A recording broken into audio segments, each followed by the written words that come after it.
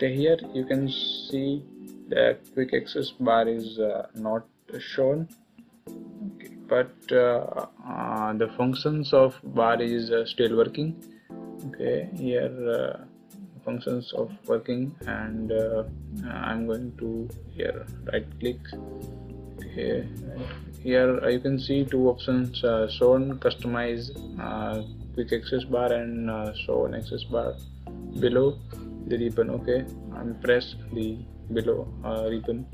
So now you can see that the quick access bar is now shown below the ribbon. Okay, this portion is called ribbon. Okay, now all functions of the bar is also shown here.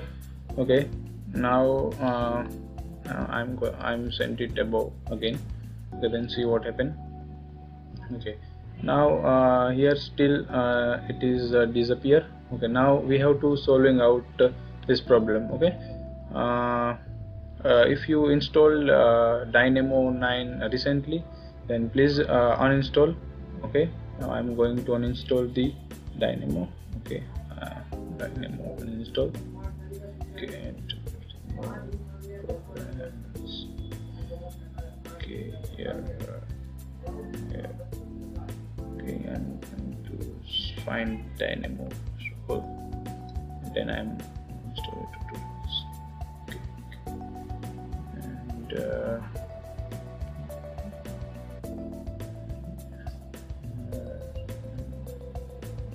okay, got it.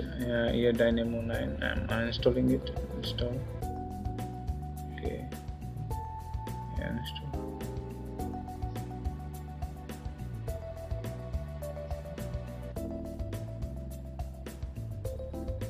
Okay, Dynamo is installing. Here is following application should be closed before continuing the install. Okay, automatically close the application item to start up to setup, and okay, do not application. Okay, I'm going to okay.